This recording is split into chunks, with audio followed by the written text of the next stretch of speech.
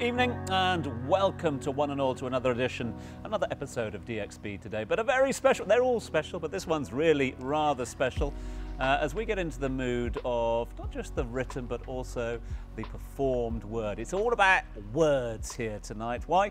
Because over the course of the next few days, the big focus down here will be on the world of literature, written literature, performed literature, poetry and more. It all comes to the UAE as the Emirates LitFest gets underway tonight. So, what have we got in store?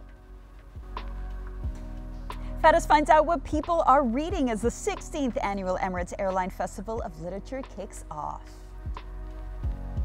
Yeah, staying with the theme of the LitFest, we speak to the authors of the new novel, Dubai is My Home.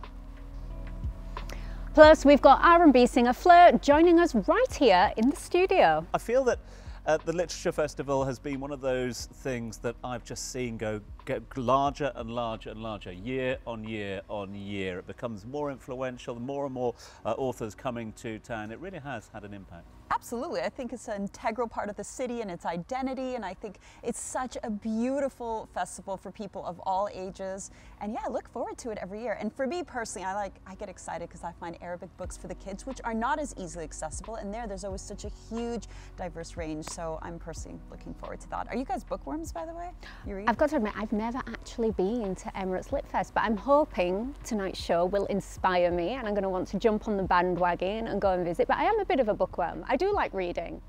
I wasn't going to expect. I'm a biography kind of girl. Pamela Anderson's biography, you know, like that's my level there. Like, I think that's one of the beauties of the LitFest is that they've always had something for everybody. Literature festivals, by their very nature, can be quite intimidating. They can be quite off-putting. A lot of people think, oh yeah, but you know, it's not my kind of books that are discussed. It's not.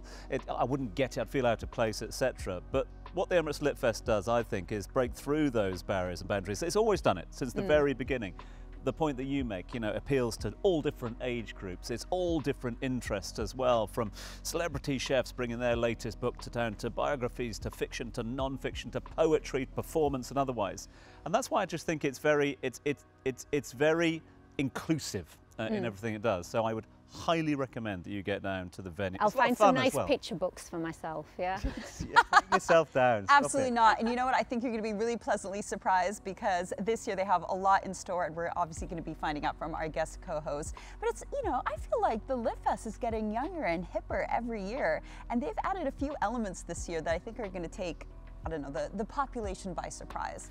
Definitely. The other thing it's done, I think, is it had an impact in terms of, you know, I remember when it was first launched many years ago, and obviously we will reflect on the past shortly with regards to the impact it's had. But you know, one of the sort of founding principles was to create a sort of grassroots environment for authors, for writers, aspiring writers to really establish themselves here. And we've seen that. The Literature Festival has a whole host of success stories that it's brought to the fair over recent years. So we'll talk about that a little bit more and hopefully find the stars of the future as well. Definitely. Well, to give us the DL, we have our co-host, so let's find out who it is.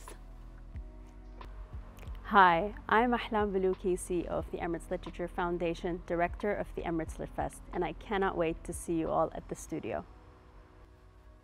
Ahlam's going to be joining us in just a little bit, but first, as the Emirates Literature Fest kicks off, we sent Faddis to the streets to find out what the people of Dubai are reading this season. Take a look.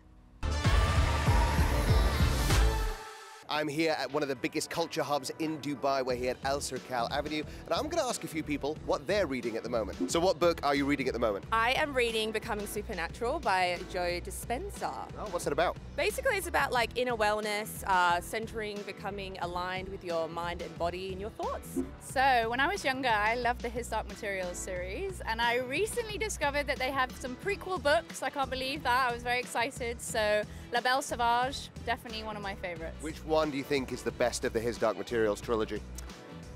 Golden Compass, I think, was the best one for me, although the movies ruined it. All right, you told me you like to read lots of different kinds of books. What genre do you think is underrated? I think the underrated genre is probably books about the sea and stuff, and more like nice fun books rather than romance and like death novels and stuff. What's your favourite book about the sea? The Daughter of the Sea series. So you told me you actually run a book club. Who's an author you'd love to meet, dead or alive?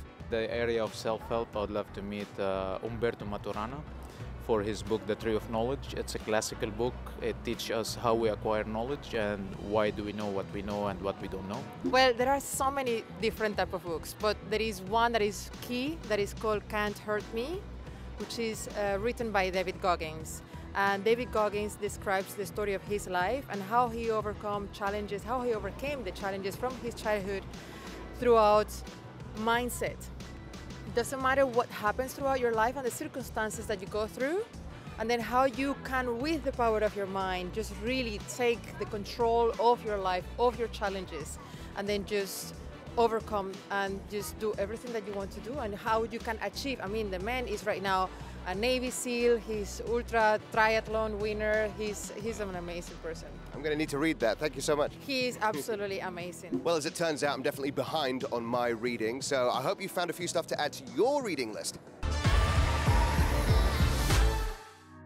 Big thanks to Faris for that, giving us a little idea, a little appetite of what people are reading out there on the streets of Dubai. Now, guest co-host today is none other than director of the biggest literary festival in the Middle East. Huge welcome to the studio, of course, to Ahlam Bolooki. How lovely to see you. First and foremost, how lovely to see you, but amazing that you've been able to give us some of your time on what must be the busiest time of the year for you. Yeah, but I always make time for you guys. So, so kind of you. You wear a number of hats, CEO of the Emirates Literature Foundation, which is the foundation which is in place to help promote all things literature throughout the year, 365 days a year. And then, of course, for this week, for the next week or so, you are wearing the cap of director of the festival itself. Let's start with the festival, if we can, and the impact it's had on the literary landscape here in the UAE. That's always helped by some big names, and I know you pride yourself on drip feeding some of those names in the lead up to the show. Give our viewers a little indication of who's in town for this year. Yeah, we've got some incredible names. One that I'm particularly excited about is a talk that I'll be moderating with Baroness Floella Benjamin, who is an actress and well-known activist for children all over the world, and she will be in conversation with the First Lady of Iceland.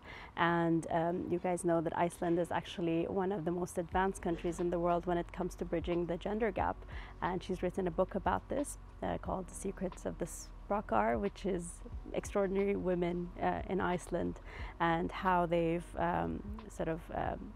how they're so ahead of women other parts of the world because of just laws that support them, society that supports them, and there's a lot to learn from her. So I'm really looking forward to that talk. We've got a lot of fiction superstars. We've got Paul Lynch, who won the Booker Prize this year. He'll be coming. He's an Irish author, very well known. We've got Bernadine Evaristo, who is the president of Royal Society of Authors in the UK. Claudia Rankin, coming from the US, and she's one of the foremost voices in politics and race. We're really excited to have her for the first time at the festival. And we've got a big nonfiction business strand, fashion strand. So in the world of fashion, we've got Sophia Webster, who has the designer of the butterfly heel. I don't know if you guys are familiar. I know the butterfly heel. Okay, good. We're talking my language now. Yes, and Francesca Cartier-Brickell, who is a direct descendant of the Cartier family, has written a book about her family, and we'll be talking about that. In the world of business, we've got Tony Fadell, who's one of the creators of the iPod, and he oversaw a group of engineers that developed the iPod at the time. Very excited to have him. In the world of neuroscience, we've got David Eagleman. So just some incredible. A little bit of everything. A little bit of everything. It's all in the calendar. I know it is. It is. And there you go, on the front page, we've got our Lady of the Hour over here. Now, Ahlam, the one thing Tom and I were discussing is how you do cater to all the different audiences. It's always pleasantly surprising who you bump into at the Emirates LitFest. Now, one thing that I think is really impressive is how you guys are staying young and hip and adapting the festival. You're not afraid of change. So what are some of the things that are in store, and how are you catering to younger audiences through them? Absolutely. I mean, young people are the heart of what we do. It's a huge focus for us because, we're thinking about the festival long term in the next 15 years and beyond. So it's important that we are engaging young people in what they like to read. And so TikTok is a strategic partner of the festival this year. And obviously Book Talk is a huge hashtag on TikTok where there's billions and billions of videos about book reviews and book content on there. So young people are actually choosing very different genres of I didn't of expect books. that. I was 100% certain that you were going to come today and say younger generations just aren't reading as much. We got to pull them away from the screens, but they are. They absolutely are reading. They've just changed the concept of the traditional book club and are putting their content online for millions and billions of people to see. And so TikTok and us have worked together on the TikTok Awards. Content creators have been creating content about books the past couple of weeks, and we will be announcing the winners of the best book content at the festival. This is the first time that the Book Talk Awards happening in the region. It's happened around the world in different parts of the world, but we're honored to have it at LitFest, and it'll be our closing ceremony, followed by a beautiful concert by Rashid Al-Naimi, who is one of my favorite local stars. But other than that, we've got a big family program for children of all ages, so definitely would recommend everybody go on the website, have a look.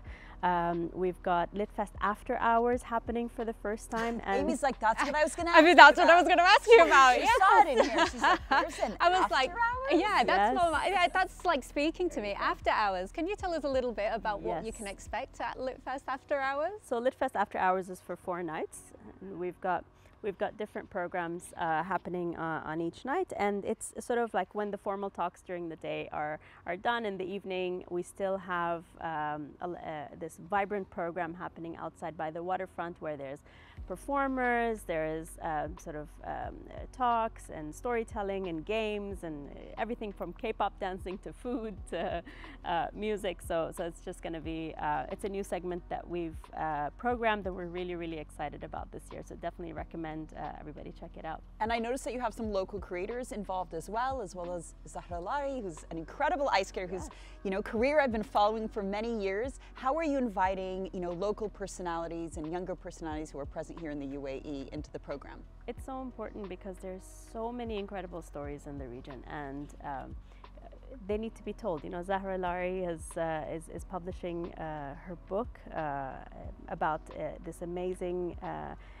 figure skater from the region, and so we're really excited to talk about that. We've got Mithail Al-Ali, who is a very well-known content creator, talking about womanhood, and she is such an incredible speaker. And I think, we have authors coming and guests coming from all over the world to our festival, and it's really important that we have Emirati and local voices present so that people from around the world can come here and hear our stories as well and interact with some of these special stories. So we're really happy that we get to be that platform for open dialogue and introduce the UAE in a special way to thought leaders from around the world, because who knows, they can include this narrative in their future books, and it's soft diplomacy at the end of the day. And it all kicks off today, guys. Yes. So exciting to all our audiences watching. Make sure you go check it out. Thank you so much for giving us some insight into what we can expect at Emirates LitFest. You're going to be staying with us throughout this episode, so stay there. But now it's time for a break,